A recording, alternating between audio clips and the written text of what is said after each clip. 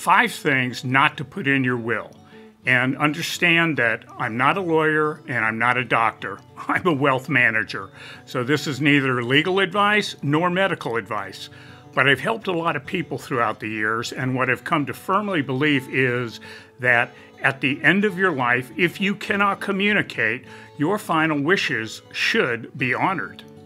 So let's get started. When you're thinking about what to put in a will or what to keep out of a will, let's think about timing. Generally, wills are read about a week after the funeral. So anything that you want taken care of immediately before or immediately after you pass away need to be kept out of the will. So think in terms of 2 categories. Category 1 would be those things that affect you physically around the time of death.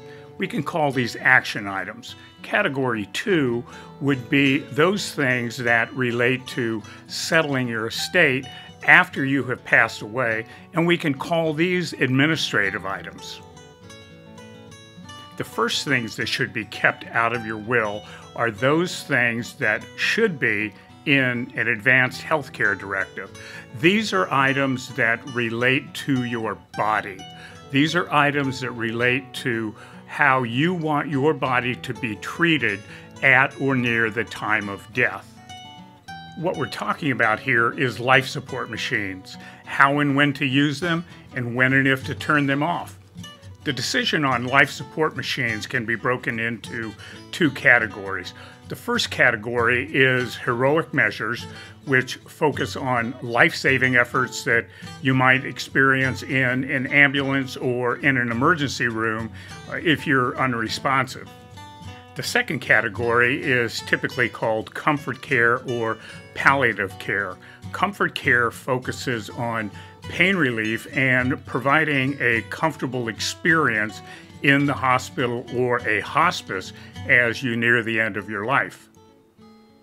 There's a spectrum of comfort care that ranges from pain medication, nutrition, massages, music, to simply pain medication to manage the pain towards the end of your life.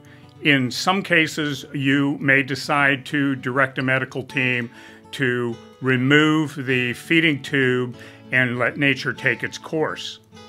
If your wishes are to have a feeding tube removed, you need to make that absolutely clear to whoever it is that is going to be directing the medical team, because the medical team is not going to suggest that in most cases. And it's a philosophical decision, but it's your decision to make.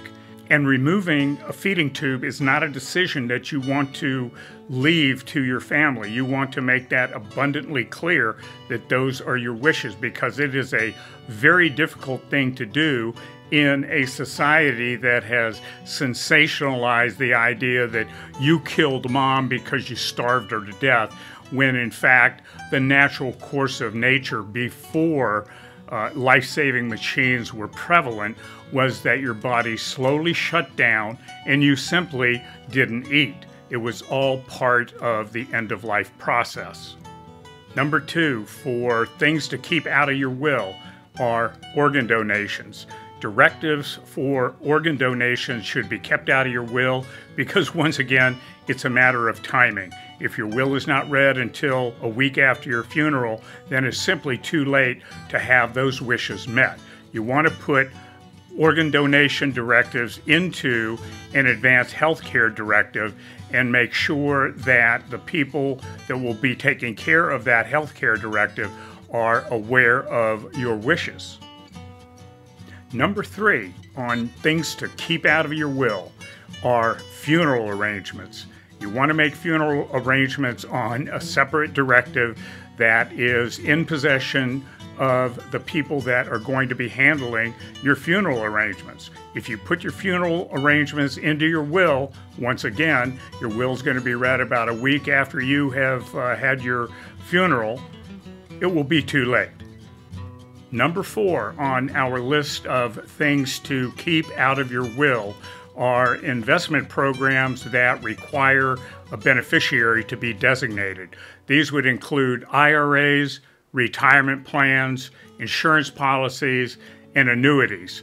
Designating a beneficiary determines who gets that particular asset.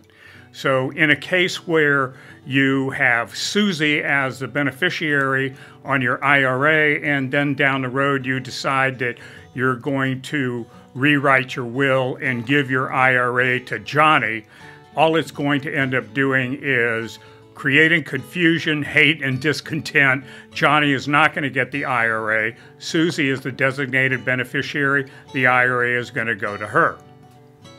This is why it's so important to keep your beneficiaries up to date. When your life changes through death or divorce or other events, you want to go and make sure that your beneficiaries have been changed to reflect the current situation that you're in. 25 years ago, you designated your wife Melody as the beneficiary on your IRA. You subsequently got divorced, and now you've been married to Jane for the past 20 years, but you never did change your beneficiary. You pass away. Guess who gets that IRA, which is now worth $1.5 million? Melody gets it, not Jane. You want to change your designated beneficiaries. You want to keep your beneficiaries current. Number 5 on our list of things to keep out of your will are property and other items that are better off in a trust.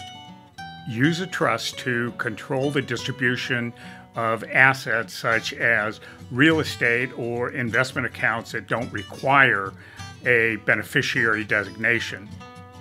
Once you take something out of your name and put it into the name of your trust, the trust will control how those assets are distributed. So let's recap the 5 things that you want to keep out of your will. Number 1 is life support machines, how and when they're used, and when and if you turn them off. Number 2 is organ donations. That belongs in your advanced healthcare directive. Number 3 are funeral arrangements. Those belong in a separate document that has been distributed to the heirs that are going to be responsible for making those funeral arrangements occur. Number 4 are investment plans and programs that require a beneficiary. And number 5 are those assets that you have placed in a trust.